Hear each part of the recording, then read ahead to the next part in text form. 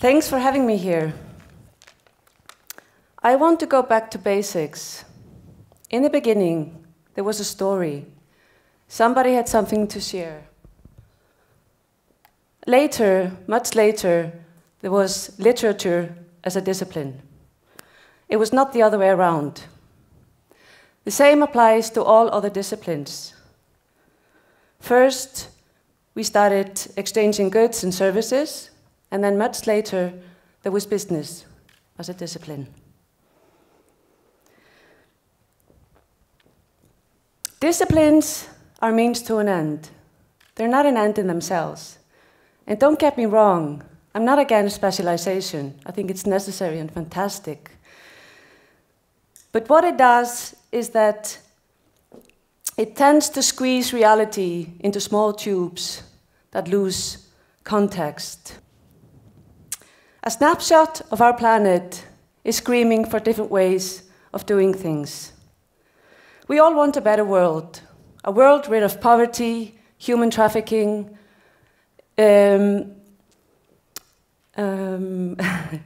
tragic wars, and so on and so forth. We just don't know how to get there. So here's big-headed me with the idea of borderlessness. What I want to do is to shift the center of gravity in the ways in which we do things, the ways in which we approach each other and the world we live in. For a very long time, we have divided groups of people. We have created borders between human beings and the rest of nature. And we have created a distinction between what is tangible and what isn't.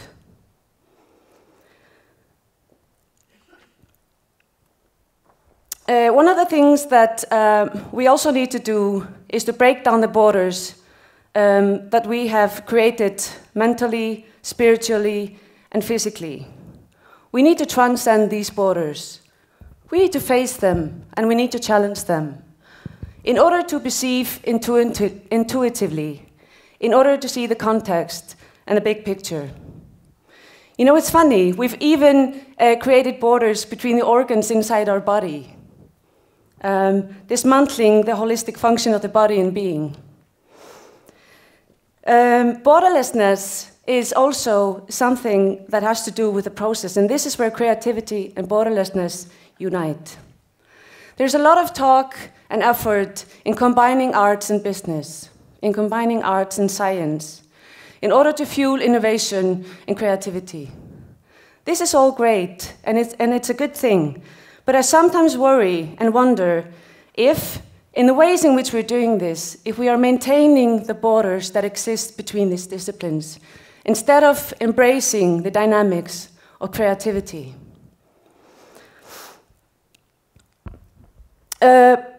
It also kind of assumes that artists own creative thinking. They don't.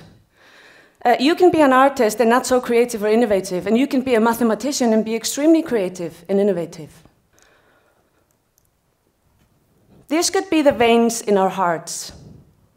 It could also be the logic of our being.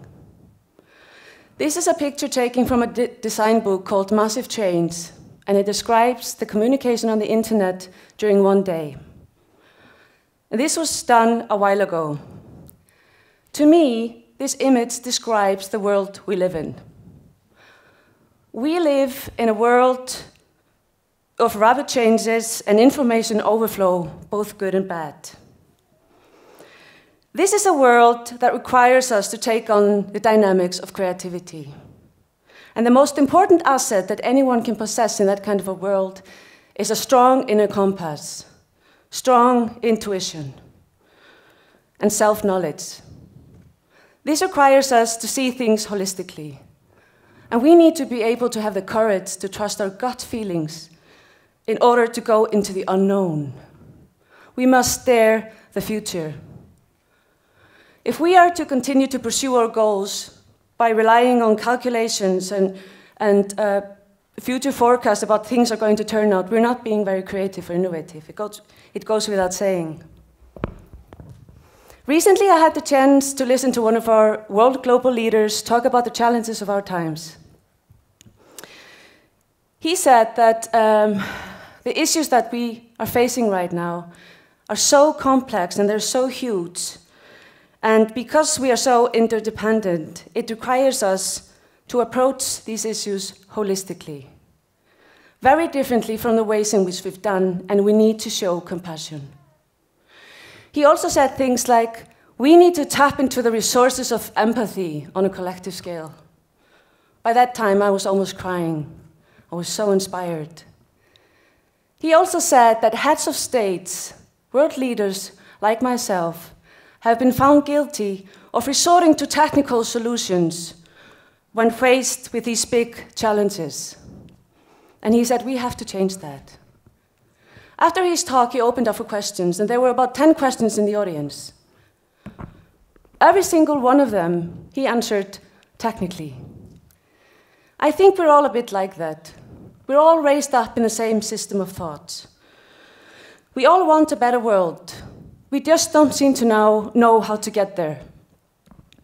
There's a question from the audience that I want to share with you, and he was asked, what if we exchange the word growth, referring to economic growth, with the word balance? And he said, oh yes, this is such an important question. This is exactly what we need to be doing. But you know, the issues that we're dealing with are really urgent, and we just can't do that right now. It has to wait till later. When I was head of UNIFEM, or UN Women, 2 years after the war in Kosovo, we were often confronted with the same answers. The women wanted to be part of the reconstruction process. Of course they did. They're half of the population and the solution. But many of the decision makers tried to convince them that, you know, you women are really important, and the gender issues as well, but you know, you have to wait. There are more important things we need to deal with, such as the independence of Kosovo or the legal reconstruction in the country. Complete lack of context. To me, this shows complete lack of context. There's no sense of roots. And in a way, you know, I wonder if the same is happening with the idea of creativity today. In our formal canals of education, governance, and corporate culture, do we consider creativity as a soft issue, disconnected from the real stuff? Because if we do, it's sort of like baking a cake and adding the flour, chocolate, and eggs afterwards. You wouldn't do that. I hope you wouldn't do that. Borderlessness allows us to see the context, the whole context of things, the big picture. It reminds us that we're all part of the same puzzle. It creates a link between the conscious and the unconscious.